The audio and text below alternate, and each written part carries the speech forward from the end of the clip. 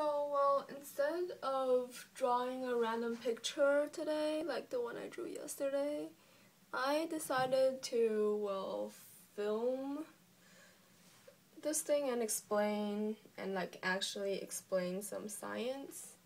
So yeah, I actually knew about this misconception from Veritasium. It was actually his video about the quantum academy and why he always starts with misconceptions. That some people think whenever a ball is thrown up into the air, there has to be a force acting upwards on it, and it gradually decreases over time. Therefore, gravity pulls it down and it falls onto the ground. Well, I actually had that misconception when I was little, and basically now I'll show it's wrong. So first, we have to remember that Newton's second law says F equals ma, not F equals mv. This thing is just wrong. F is not equal to mv. If an object has a constant velocity, that means it's acted on by a balanced force. By a pair of balanced forces. And if the object is not moving with a constant velocity, that is when it shows there's some kind of unbalanced force acting on it. So basically, for this misconception, if F gradually decreases, at the very top, F balances with gravity. Therefore, according to the common misconception, and F equals ma, the acceleration should be up because F is greater than mg in this case. Therefore, the ball should be accelerating up due to F equals ma. Because, as you could see, this formula gives A equals F over m.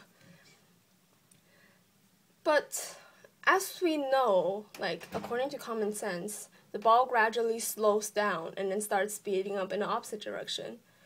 That just proves it's wrong. And, if that wasn't enough for you, look at the very middle here. When F equals mg, it's acted on by a balanced force. Therefore, the velocity, the acceleration should be 0. And balanced force, yeah, the acceleration should be 0. And according to our daily experiences, the velocity is 0. So it must pass through a point on the VT graph, and the acceleration should be balancing itself off like that. Because, acceleration is the first derivative of velocity, if that makes any sense. And so, yeah, when you try to graph the VT graph, you run into trouble. First, the velocity should be somewhere around here because I let the up direction be positive. And if the acceleration is going up, that means it should be a pretty steep slope. And then the acceleration is gradually slowing down, but it never quite reaches this point.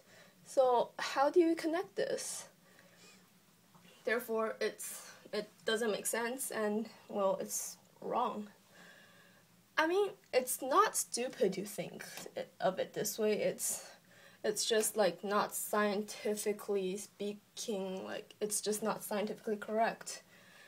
And if you look at this, the VT graph is actually very easy to draw. It goes like this. It has a constant constant acceleration because it's only acted on with one force. And this acceleration is the very same constant a lot of people are very familiar with, 9.8 meters per second squared. And the VT graph is just it's simple to draw. And another thing to prove that this is wrong, yes, think of a slinky. I don't know if you guys have, think of a slinky attached here, because slinky is the thing we use nowadays to measure force, actually. So think of a slinky attached here, you throw the ball up.